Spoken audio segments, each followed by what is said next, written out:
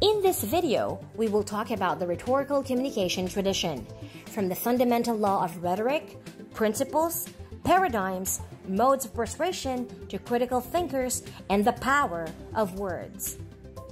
That fighting for women's rights has too often become synonymous with man-hating.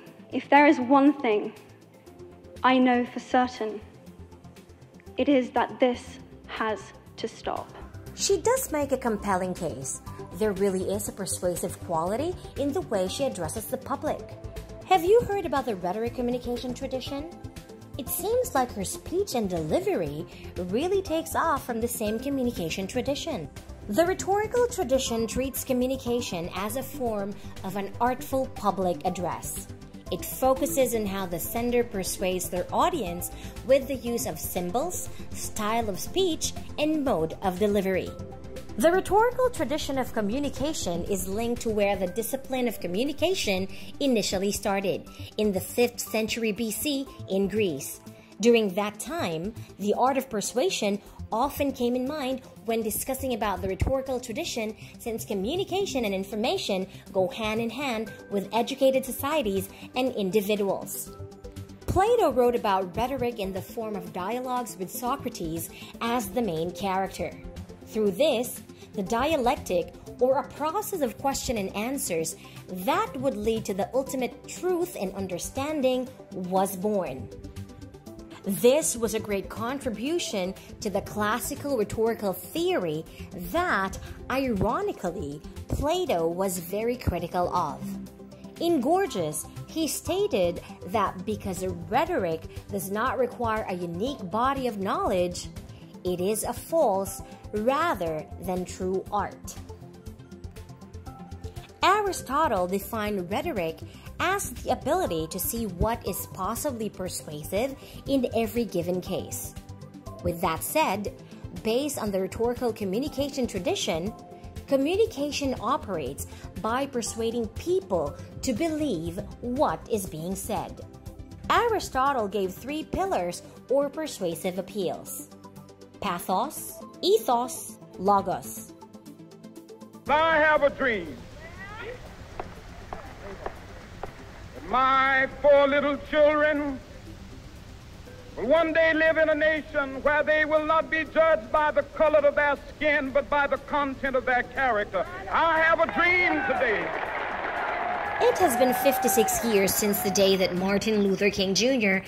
gave his famous speech, "I Have a Dream," in Washington, D.C., and up to this day, this speech is considered one of the most powerful speeches, and that is because of his credibility.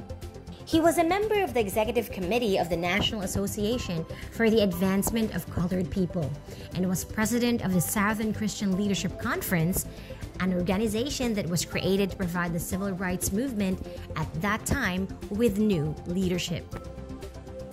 With that said, this clip can be considered an example of a speech that was considered powerful because of its ethos, or the appeal based on the credibility of the speaker.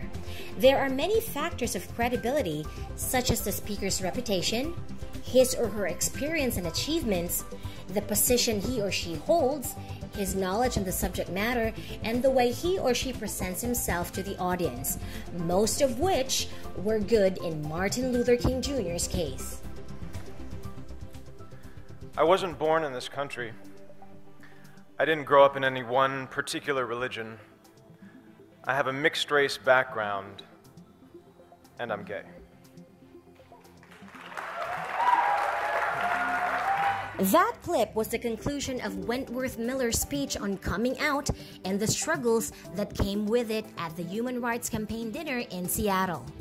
By telling his story, he was able to persuade people of the importance of making gay people feel that they are not alone, and that is an example of pathos, or the appeal based on emotion. Other ways of stimulating the emotions of the audience are showing a powerful image or video, or explaining the topic by connecting it to the things they already know and experiences they have already went through. So let's get started with anxiety management. 85% of people tell us that they're nervous when speaking in public. And I think the other 15% are lying. Okay? We could create a situation where we could make them nervous too. In fact, just this past week, a study from Chapman University asked Americans, what are the things you fear most?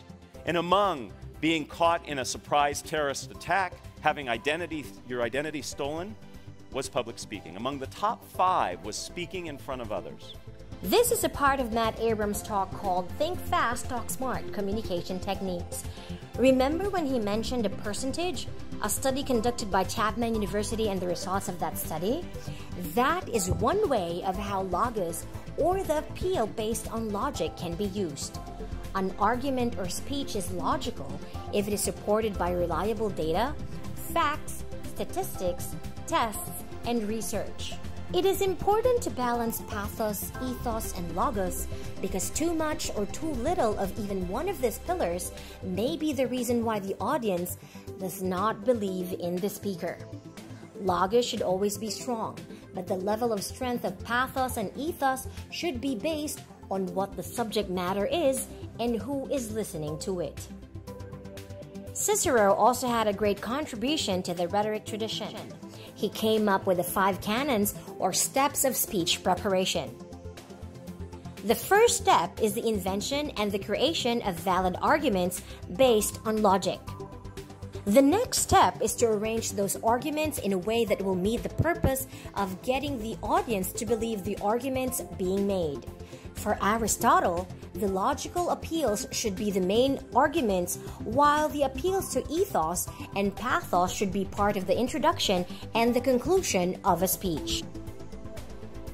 After arranging his arguments, the writer should consider the style of his or her speech, specifically his or her language choices that will entertain the audience and as a result will up the chance of the argument to be believed by them. The next step is memory. Back in the classical period, it was important to memorize the arguments and the speech. Nowadays, the same cannot be said because the use of notes, cue cards, and teleprompters are often part of a speech and has taken the place of memory. The last step is the delivery, which includes all aspects of the speech. The speaker's gestures while speaking, the amount of eye contact with the audience, the tone of the speaker, his or her pronunciation, and even the confidence he or she shows while speaking.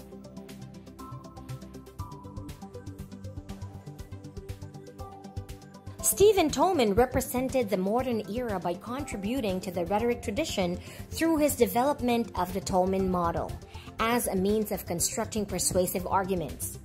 For Tolman, there are 6 important factors to consider when making the argument.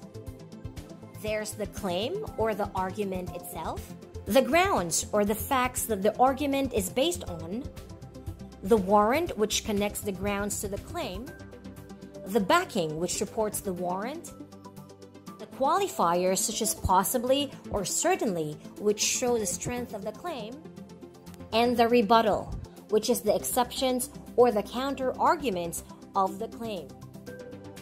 For Tolman, to be effective, the speaker must find a claim that people will be interested in and find facts that will support and justify that claim. With the help of rhetoric communication tradition and the concepts introduced by its contributors such as Aristotle, Cicero, and Stephen Tolman, people will be able to create a good and strong argument and make a better judgment of the speech or arguments being presented to them. It can be used by people to think before making a judgment. It reminds them to consider the context behind what is being said before deciding how they view or feel about it and how they view and feel about the speaker as well. The rhetorical tradition can be applied nowadays through a speaker asking the audience questions that they are not required to answer, but will leave them thinking of it and the answer even after the speaker is finished talking. Or through advertising, in which we find typical elements of persuasive communication, which deliberately aim to influence knowledge, assessments, attitudes, behavior in certain areas of human activity with respect to the promotion or sale of a product or service. Or in politics and campaigning, in which electoral candidates give a platform that they hope would persuade the voters to write their names on the ballot. It can also be applied to a person's everyday life through obtaining speaking to a person about his or her beliefs or stand on a matter and persuade the listener to believe, or as well as through sharing a story or experience that will evoke the thoughts and emotions of their listener, which are two main purposes of the tradition. With that said, communication is an essential part of human existence. And because persuasion is one of the natural and most frequent uses of communication, a rhetorical dimension can be found in almost every aspect of it. It is impossible not to communicate, stated as the first axiom of the Pragmatics of human communication. There is no need to have full knowledge on the rhetorical theory to use rhetorical figures properly or to make complex argumentative forms.